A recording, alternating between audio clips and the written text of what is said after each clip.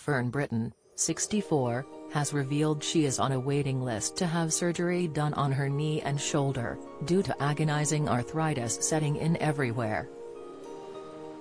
In a bid to keep her mind and body in good shape, the author has taken up yoga. The former This Morning host, who lost 5 stone with a gastric band surgery in 2008, said she falls out of bed at 8 a.m. and rolls out her yoga mat straight away.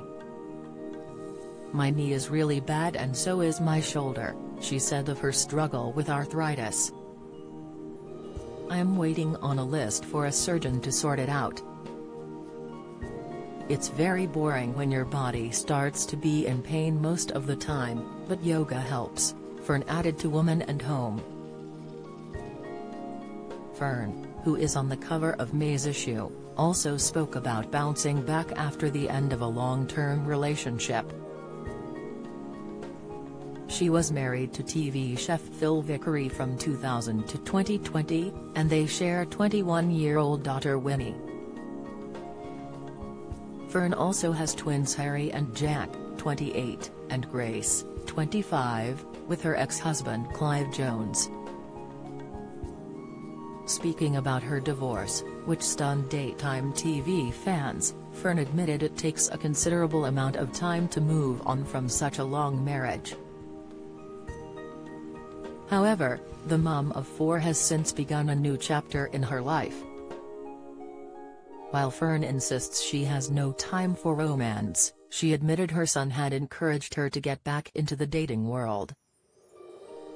She said she feels uncertain about looking for a potential partner but added she does miss companionship and having someone to frequently talk to.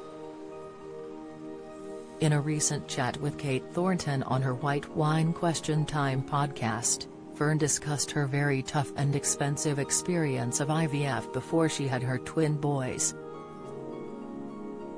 "Having my twin boys was somehow miraculous because it was IVF and it was my 4th go and I was about to say, I can't manage anymore," she said.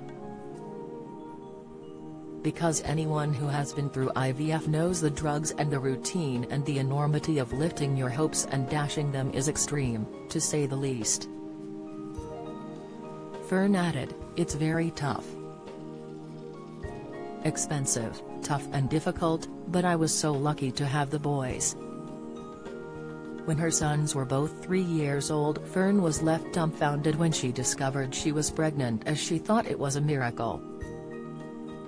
Fern gave birth to this beautiful little girl called Grace with Clive, but the couple, who were married between 1988 and 1998, soon parted ways. "Unfortunately, my marriage broke up when she was 5 months old, so that was a tricky one," Fern revealed. "So I had a year of really digging deep." You can read the full interview with Fern Britton in the May issue of Woman and Home, on sale Thursday, April 7, 2022.